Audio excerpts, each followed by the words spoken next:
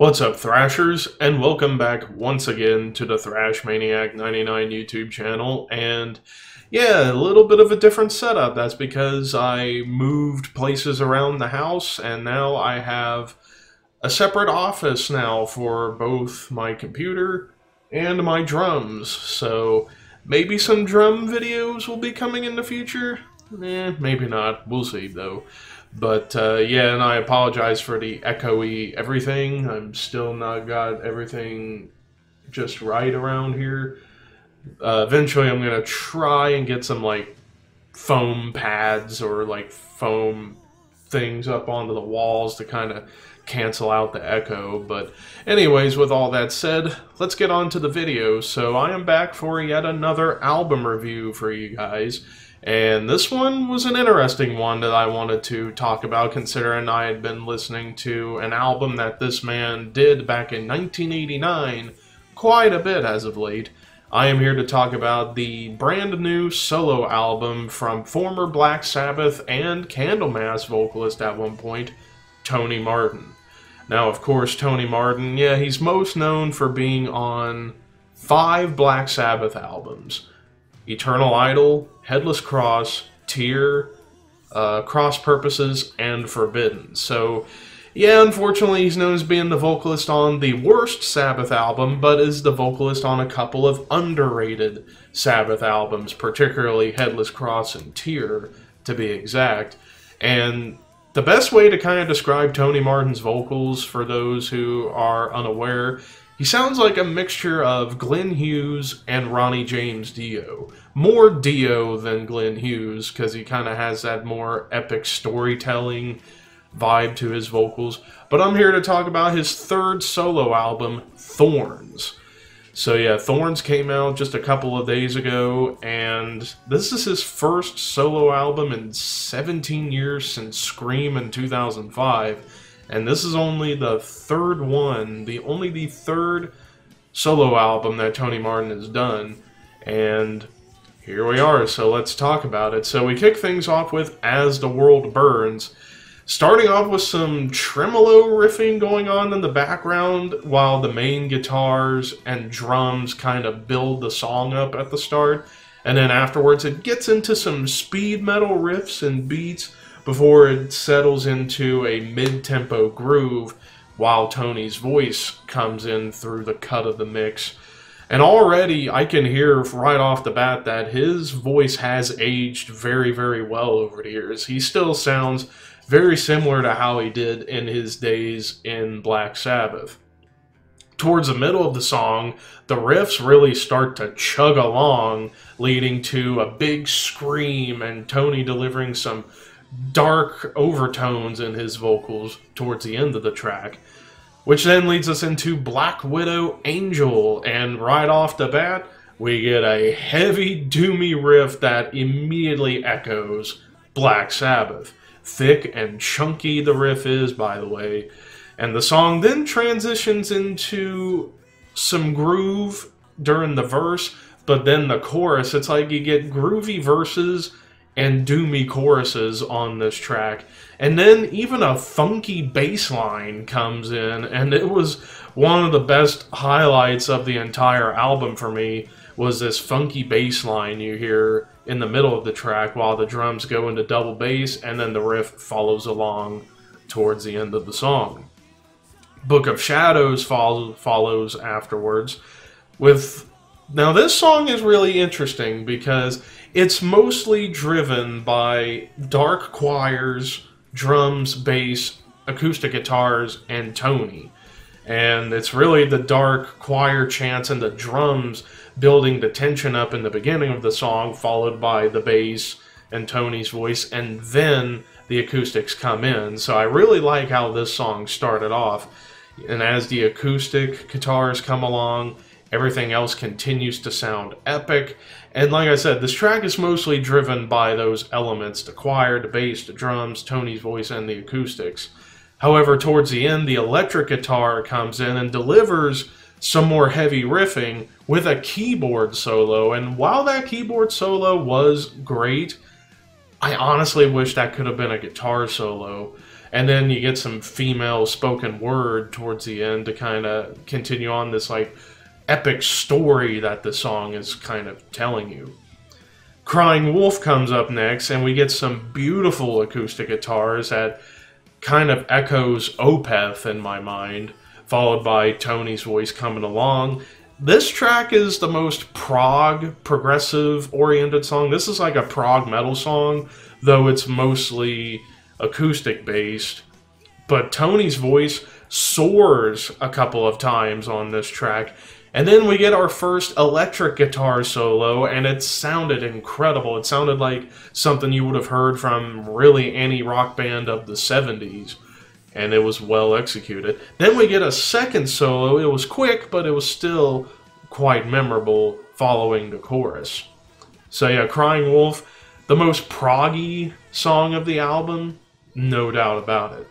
Damned by You, we get back to more of those Doom moments, more of those doomy riffs, and I like how along with the Doom riffs, you hear a saxophone come along, which added a little bit of a jazz feel to the doominess, which I thought was really cool. But the track all throughout remains really doomy, and it sounds like it sits right in between like Headless Cross and Dehumanizer for Black Sabbath. Like in between those two albums is what I think like this song kind of sounds like. Wacky drum fills you hear a couple of times. Another awesome guitar solo towards the end, and it sounds more like a Dimebag Darrell solo. Then again, the guitar player of this album actually plays in a Pantera tribute band, so you can kind of hear a little bit of that. Not just on this song, but going forward, you're going to hear a lot of those elements going on. No Shame at All comes up next, and it's definitely more groove-oriented for sure, and it kind of has a bit of a modern Judas Priest feel to it. The riffs on this song do stand out like a sore thumb, and while those were great, I honestly feel like there could have been more variety in this song as opposed to just pummeling groove the whole time. I wish there could have been a little bit more melody. A solo would have been nice. But that's just my opinion. Nowhere to Fly comes up next, and we get some clean guitars, kind of setting a bit of a murky mood to begin here. Then it gets doomy once again, and really heavy doomy riffs right here. The verses are quite dark with the clean guitars, but the chorus remains very heavy and very doomy. One of the darker songs of the album by far.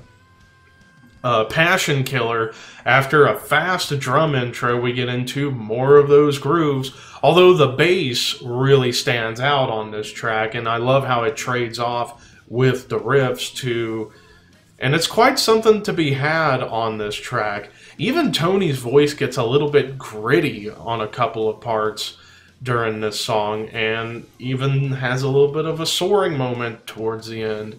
Run Like the Devil, things speed up a little bit here, and this is mostly a speed metal track, but the chorus is quite groovy, so it's like a speed metal verse and a groovy chorus, but then we get to another great guitar solo, and this time it has a bit more of a power metal vibe, because it has a little more melody going on and a little bit more, almost like a Dungeons and Dragons feel to it as well.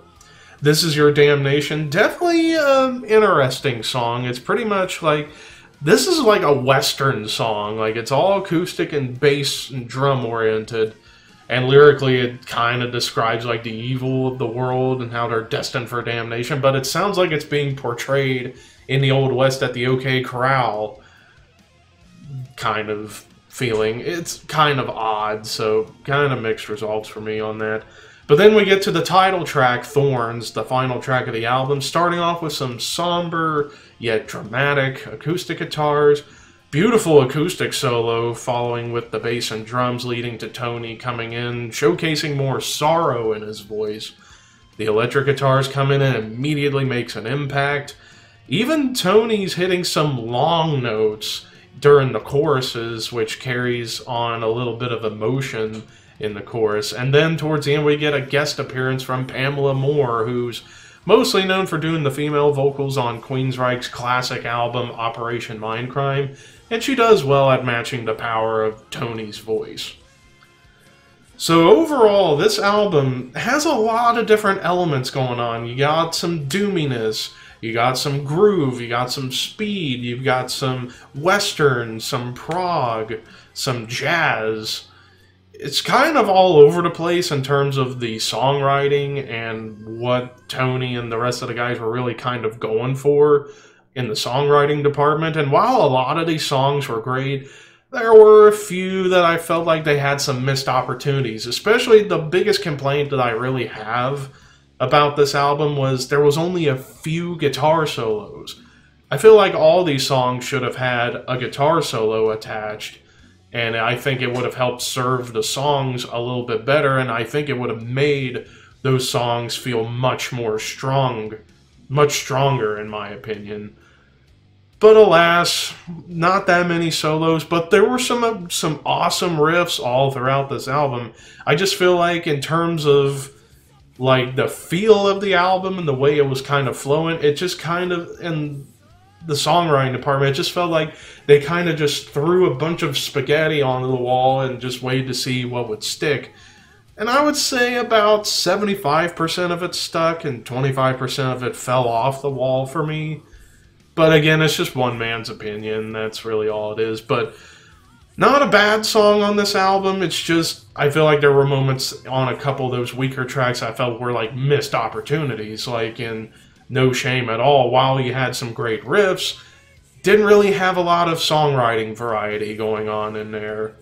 And then like the keyboard solo in Book of Shadows, while fantastic, just imagine if it was a guitar solo, it could have been something special right there. But alas, it's what we ended up with. But overall, solid album despite the inconsistencies in the songwriting department.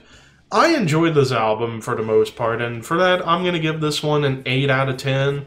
I definitely look at this album as like Tony Martin's like kind of trying to send a message to Tony Iommi like, hey Tony, I would like to do a solo album with you one day. And it's rumored Iommi is going to do another solo album, and maybe after hearing Tony Martin's voice still sounding great, maybe we'll hear Iommi and Martin get together for a solo album and it might kick ass. We just have to wait and see on that. But anyways, what did you guys think of Thorns by Tony Martin? Let me know in the comments below what your thoughts are. And until next video, horns high, and I will see you soon.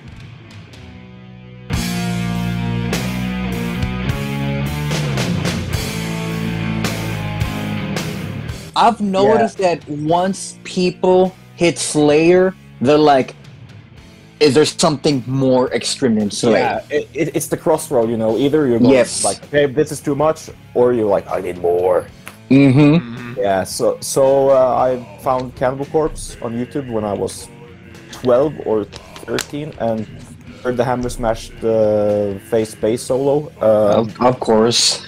Of course, already then I was a bass player, but when I heard that, I was like, okay, that's what I'm gonna do. This is it. And then it just spiraled downwards from there. And it just keeps growing and growing and growing. Yeah, it never stops. It devours you. Yeah, because